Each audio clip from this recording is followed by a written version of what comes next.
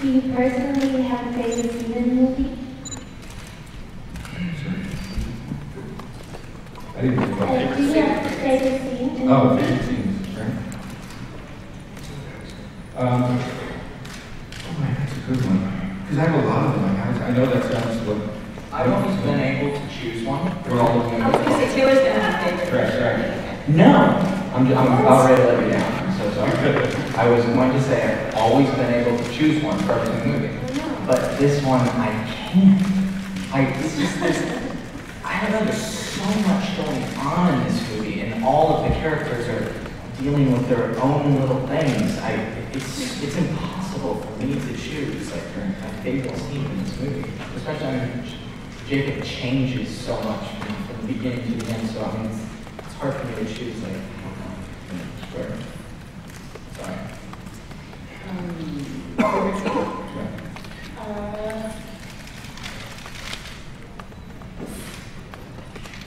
I really like, I'm gonna not say, none of our scenes together because I don't want to offend you boys. But I'm gonna, there's a scene with me and Charlie at the wedding that I love so much. And also with Renee as well, one after the other. I really like them. My favorite scene. We got to see it. Bye.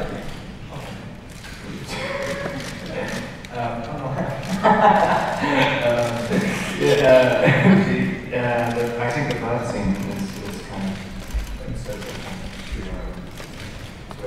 movie, and also it's for a fantasy series that has kind of young children. So that machine goes quite far. It's quite hardcore. It's like graphic. But it wasn't doing anything. And I was felt very grounding. yeah. But there's no way to do it. I mean, if you there's no way to do it in any kind of tame way. So it was fun about it. That's fine. No. Over there. Bill, this is you. When you were announcing this project, one of the points you made in the code of your short person was that you were a big fan of Dark Shadows. Yeah. So I'd like to know what you feel that was to you and what you were feeling about the genres in general. Yeah, I know. It was like I was a kid. I would run home to see that show. Obviously, it was all kinds of fantasy creatures, mostly vampires and monsters.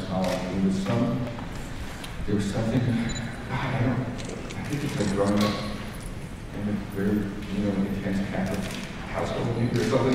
That makes it a little twisted. But I think it was that. But it's always I've always liked whatever vampire version, whatever new vampires come out. I've always been interested as I work with Twilight. Right here. Do you guys, for the actors, do you guys kind of ever wish that this was a small independent film and just ran like on the Sundance Channel or Republican Way? Your lives would be very different. How do you tune out the enormous distractions and trying to finish your work?